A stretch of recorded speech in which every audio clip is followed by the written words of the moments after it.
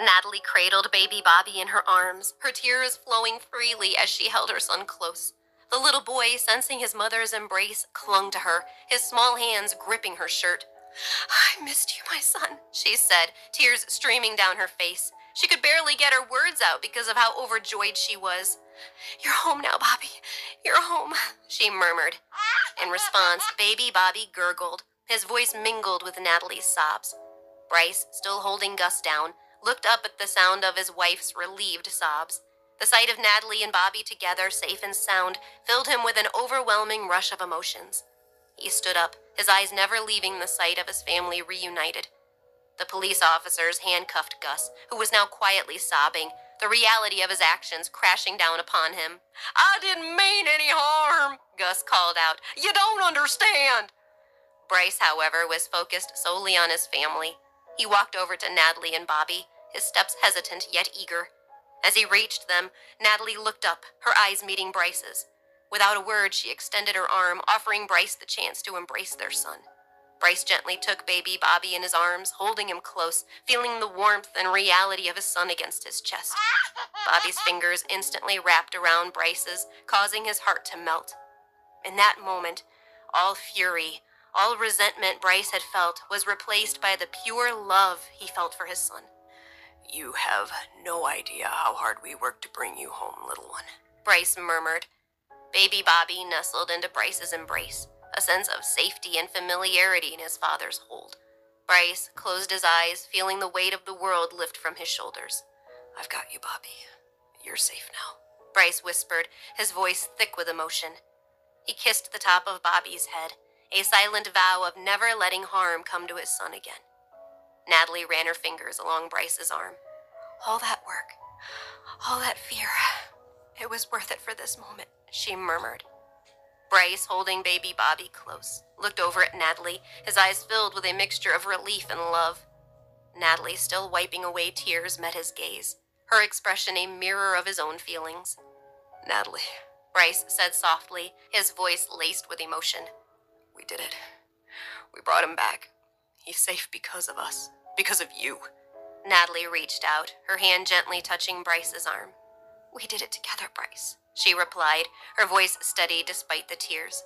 "I never lost hope, not for a moment, because I knew we would find him." Bryce nodded, his eyes never leaving Natalie's. "You were right. Your strength, your belief, it kept me going. It's what brought our boy back to us." Natalie smiled through her tears, a smile of triumph and relief. "We're a team, Bryce. In the hardest times, we stand together. That's what makes us strong. That's what makes us a family." Bryce, overcome with emotion, leaned in and kissed Natalie gently on the forehead. "You're my rock, Natalie. I don't know what I would do without you." The family stood there in a tight embrace, the police and the woods around them fading in the background.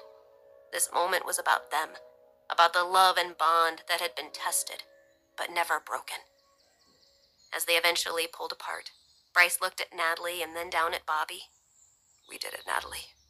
We brought him home." Just then, their peaceful family moment was broken up by a frightened shout. "Hey, you! Come back!" came the frantic voice of a police officer. Natalie turned around to see Gus barreling towards them. He lunged towards Bryce, Natalie, and Bobby, his intentions unclear. Bryce, his protective instincts kicking in, swiftly moved, placing himself between Gus and his family. With a swift and determined motion, he tackled Gus to the ground, pinning him with a strength fueled by the need to protect his family. Gus collapsed under Bryce's firm hold, and he began to plead, his voice breaking with emotion. "Please, I need to say goodbye. That's all I ask," he stammered, tears streaming down his face. Bryce hesitated. "Why the hell do you need to say goodbye?" he said. "Haven't you done enough?" Real tears were flowing down Gus's face now. "You don't understand. Baby Benny and we have a special connection. I really care for him." Bryce knit his brows together, furious. "You mean my son, baby Bobby," he corrected Gus. In the middle of all the commotion, Bobby began to cry. Natalie rocked him back and forth. "It's okay, little one," she murmured. It was then that Officer Stern approached them. "Well, what do we have here?" he smirked. "The foul criminal Gus Shackleton." His voice was condescending and mocking. "I'm not a criminal," Gus called out. "You're all mistaken." Officer Stern cut him off with a smirk. "Huh, what's the matter, Bryce? Having trouble with your little friend here?" Bryce tightened his grip around Gus. "He says he wants to say something to Bobby."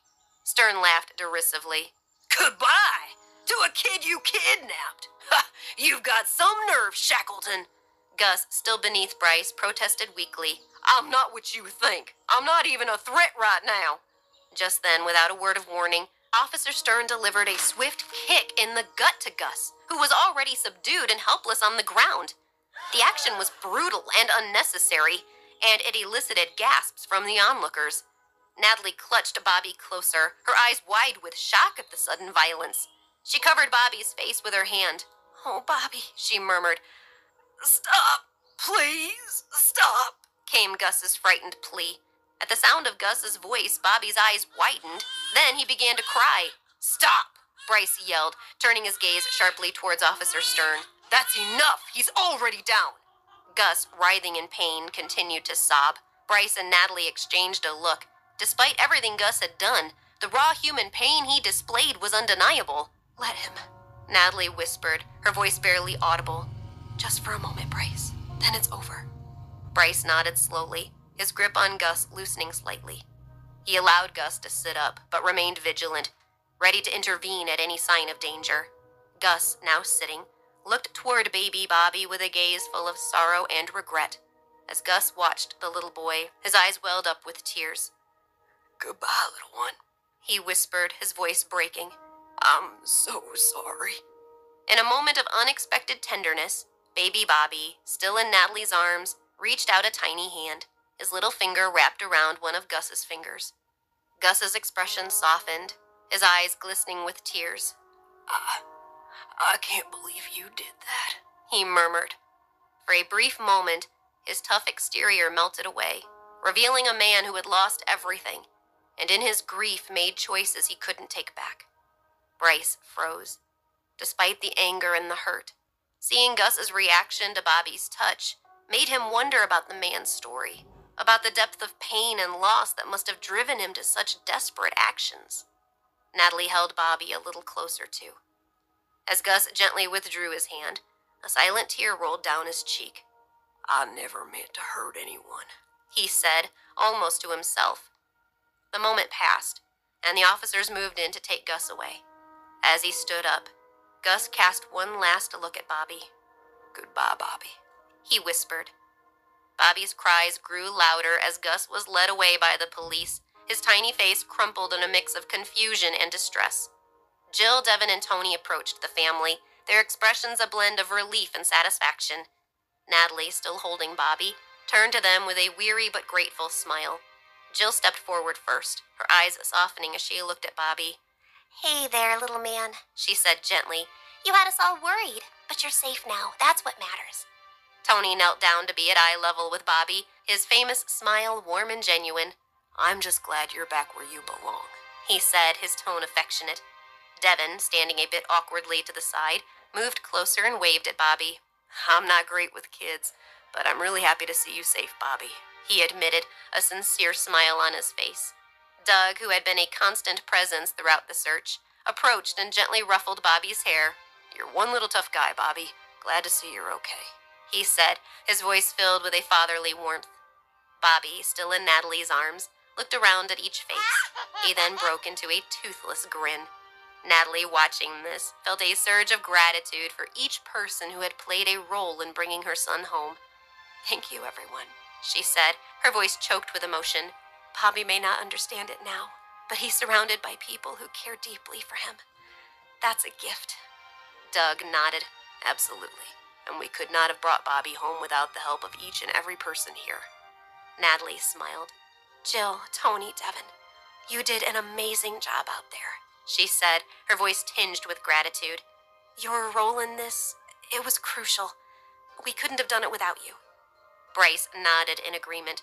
"Absolutely. Your work as the fake location scout was vital. It gave us the opening we needed to ensure Bobby's safe return." Jill, a hint of pride in her eyes, replied, "We were just happy to help, Natalie. Seeing Bobby back in your arms is all the thanks we need." Tony, glancing down at Bobby, added, "It was the least we could do. After all the turmoil, it's good to see him safe with you." Devin, usually reserved, couldn't hide his relief. "It feels like we've been a part of a real-life drama, but the best part is the happy ending." Bobby, sensing the warmth and safety of his mother's arms, slowly calmed down. Natalie looked around at the faces of those who had helped her bring her son home, her heart full of gratitude. "Thank you, all of you," she said, her voice strong despite the tears in her eyes. "You've helped bring our family back together." Bryce turned to Natalie, his eyes filled with love and admiration. He leaned in and gently kissed her. "I love you," he whispered. The others watched this exchange, smiles on their faces. It was more than just a personal victory for Bryce and Natalie. It was a victory for everyone who had come together in the name of love and family. Bryce then looked down at Bobby, who was now looking around with curious, innocent eyes. He turned back to Natalie, his voice filled with a hopeful note. "Are you ready to bring Bobby home?" Natalie nodded, her eyes shining with tears of joy. "Yes, let's go home."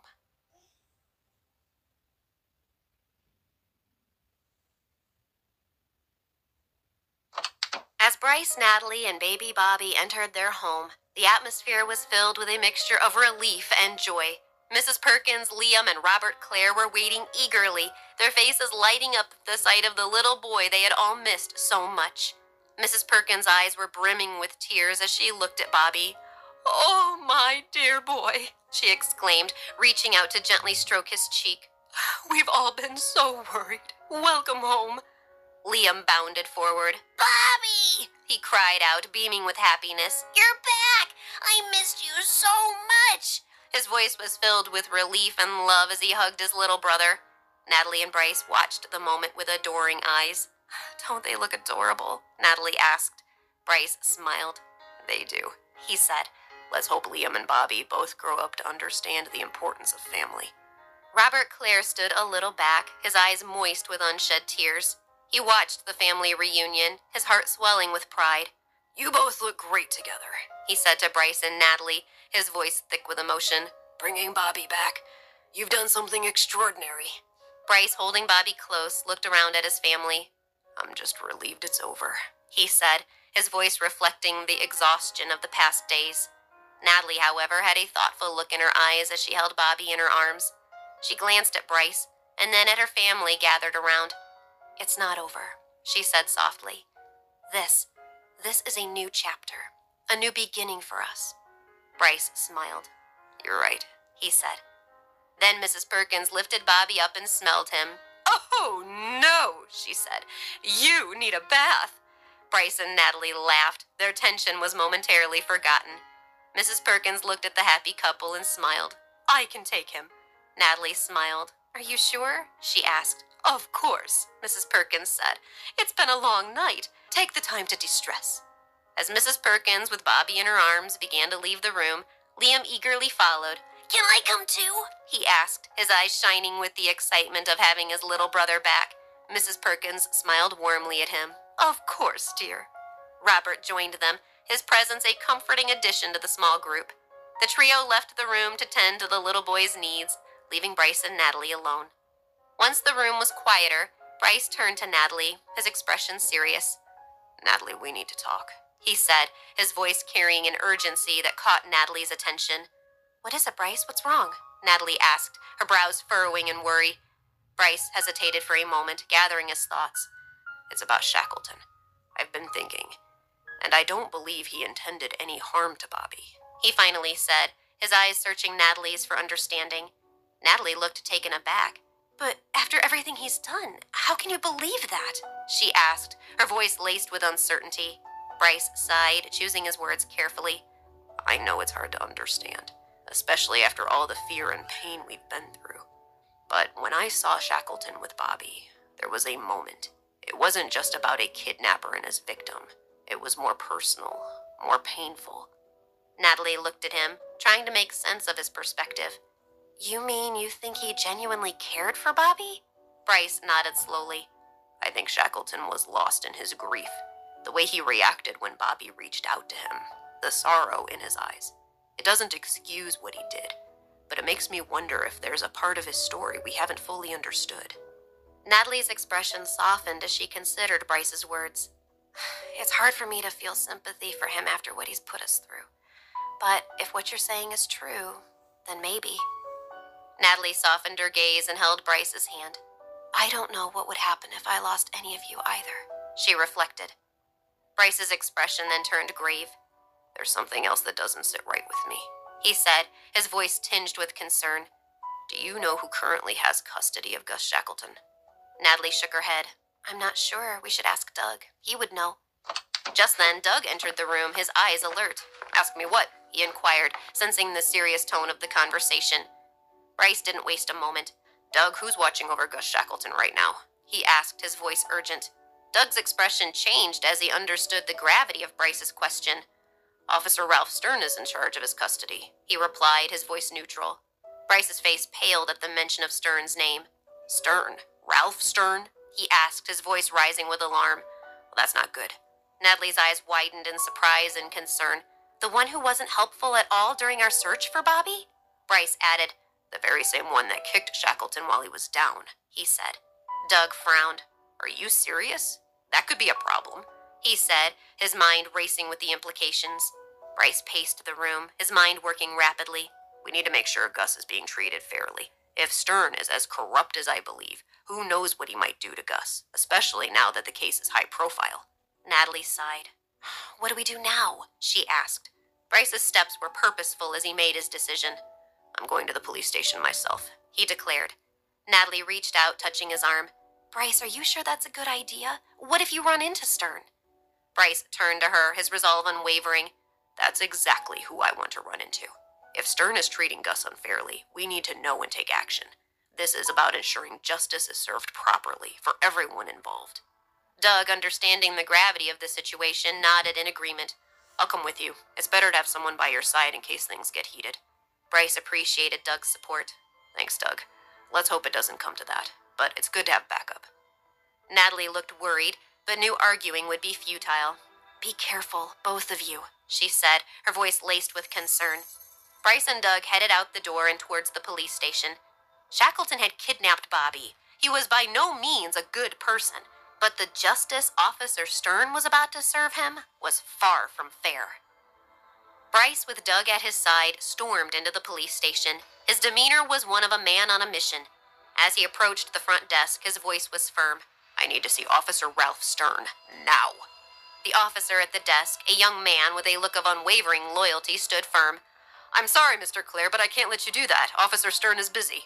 Bryce's frustration mounted. This is important. It concerns the fair treatment of a suspect in custody. I insist on seeing him. The young officer, clearly a staunch supporter of Stern, hesitated. He was torn between his duty and the intimidating presence of Bryce. I can't, sir. Officer Stern is in an interrogation right now. Bryce leaned in closer, his voice rising with urgency. Listen to me. What Stern is doing in there could have serious implications. I need to know if he's handling the situation with Gus Shackleton appropriately. Doug, watching the exchange, added, We're talking about a man's rights here. We need to ensure there's no misconduct. The young officer, visibly conflicted, finally caved under the pressure. Fine. Officer Stern is in the interrogation room, he admitted reluctantly. Bryce and Doug exchanged a quick glance, a silent acknowledgement of their next move. Thank you, Bryce said sharply, before heading toward the interrogation room. Doug followed closely, ready to back Bryce up in whatever was about to unfold. As Bryce and Doug approached the interrogation room, they found themselves in front of a two-way mirror. From their vantage point, they could see into the room without being seen. Officer Ralph Stern was visible, sitting across from Gus Shackleton, who looked worn and anxious. The questions Stern asked were far from standard police procedure. They were personal, intrusive, and seemingly irrelevant to the case at hand. Stern leaned forward, his eyes fixed intently on Gus.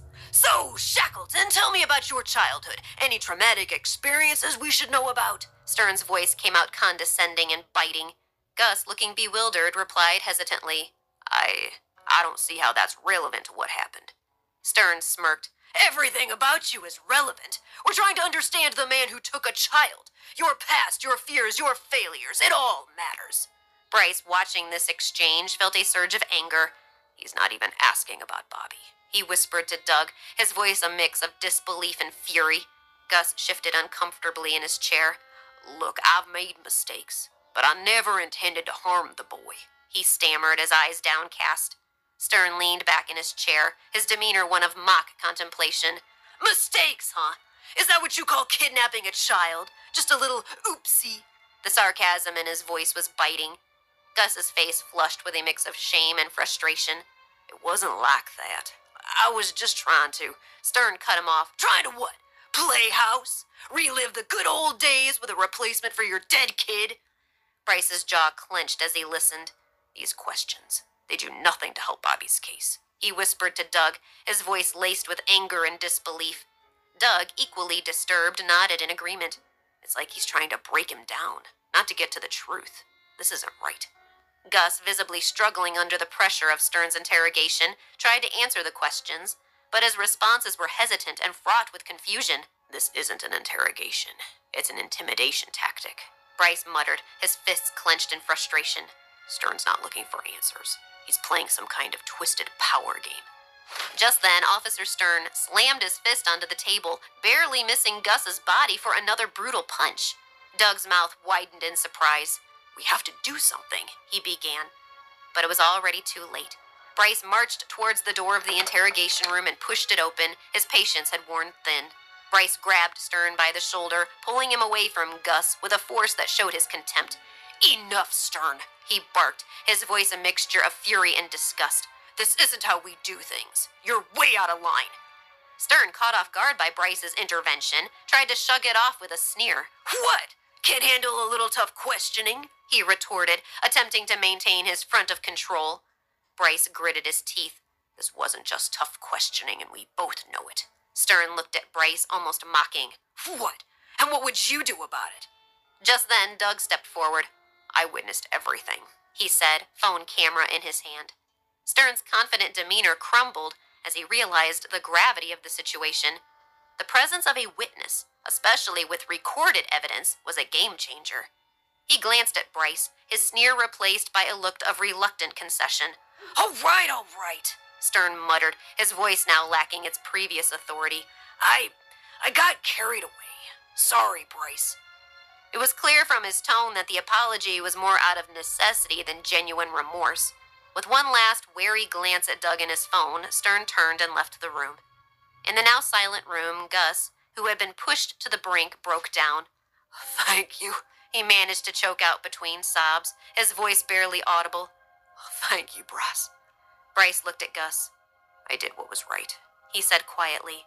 Not everything is forgiven, Gus. There's a lot you need to answer for. But this wasn't the way to get those answers. He placed a hand on Gus's shoulder, a gesture that was more about offering support than comfort. Take this time to think about everything. Think hard about your choices and what you need to do next. As Bryce turned to leave the room, he was torn. He saw a more human side to Gus today, something he hadn't expected to see. He was conflicted by Gus's treatment, but for now, he had to return to his family. That always came first.